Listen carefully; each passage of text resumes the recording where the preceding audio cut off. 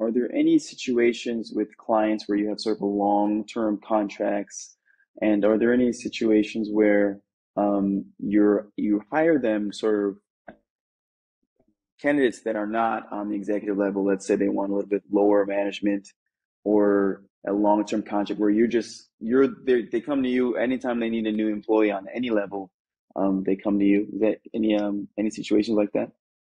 Yes, we like clients like that, and we have them from time to time over years. I just finished one actually we've had for like 3 years that started from scratch. They had no one on the ground. Well, it started one person from the United States, and they've grown to around 45 people. Uh, and so, and yes, that happens. And those are really good programs for us, the service provider, and for that client, because we become very intimately involved in their business. We really understand who they are, what they do, how they do what they do, the types of people they really want to build their corporate culture around. And I think they get the best out of us when clients use us that way.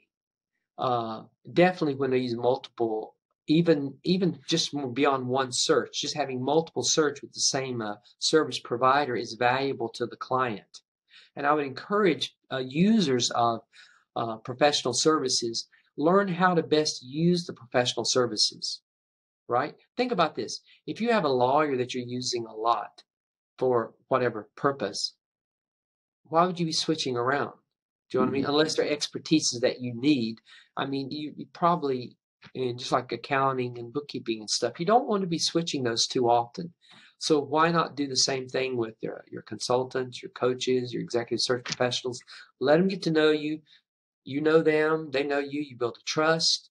And also there's another hidden value that a lot of people don't understand is if I'm doing business with you, and let's say, and I'm going to have multiple projects with you, just let's suppose that you even reveal to me confidentially, and everything we do is confidential, or we'd be out of business. So you don't have to worry about that, right? But you tell me, listen, I don't have this search project now, but I'm anticipating in my plans, I'm going to need to hire someone like this or like that 3 months from now, 6 months from now, 9 months from now, whatever. If I know something's coming, we can do what's called a loose search or a casual search or be on the lookout, knowing that they don't want to hire them now, but I know they're going to be needing this type of person because timing is everything.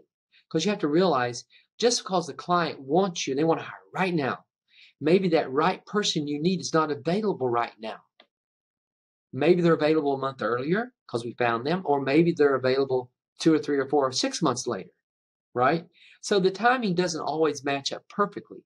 However, you can minimize that dilemma by sharing with your search professionals, hey, these are the kinds of people I'm looking for. Maybe they don't go under contract right now, but I'm going to reveal that to you that I will be looking for this. So you can kind of keep it on your radar.